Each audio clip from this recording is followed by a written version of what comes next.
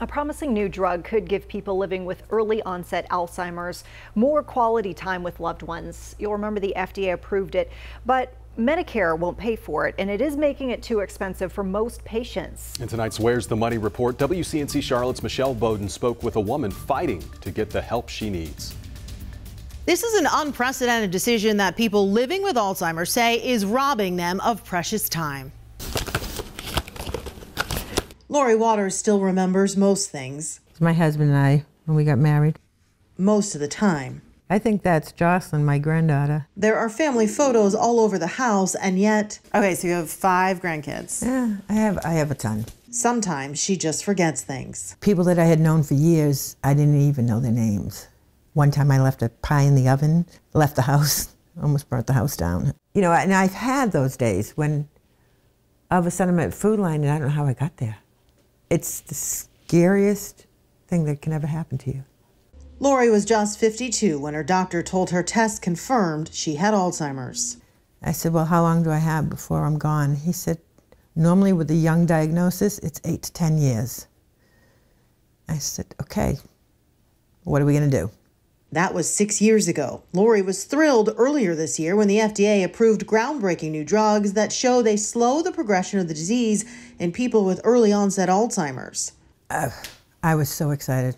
I was like, okay, because we had been fighting for this medication to get approved. But her excitement quickly faded when she learned she wouldn't be able to get the medication. Outrageous.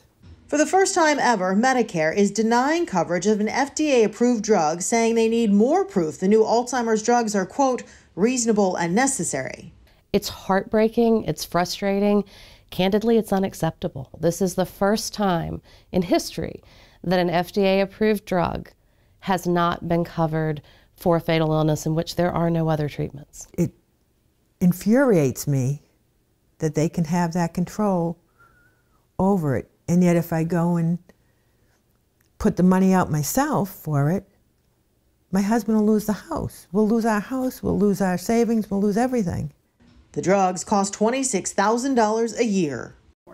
I know I can't afford it.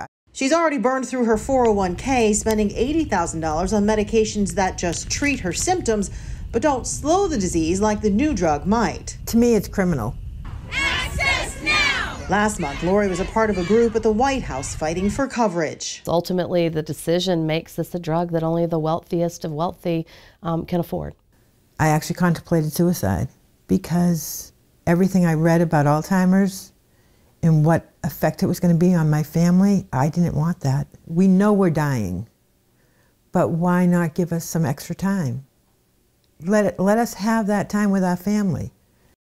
One group that does have access to the drugs, veterans. The VA just announced they will be covering the drugs for veterans, and while this is a good thing, the coverage doesn't start until age 65, typically years after they should start on this drug.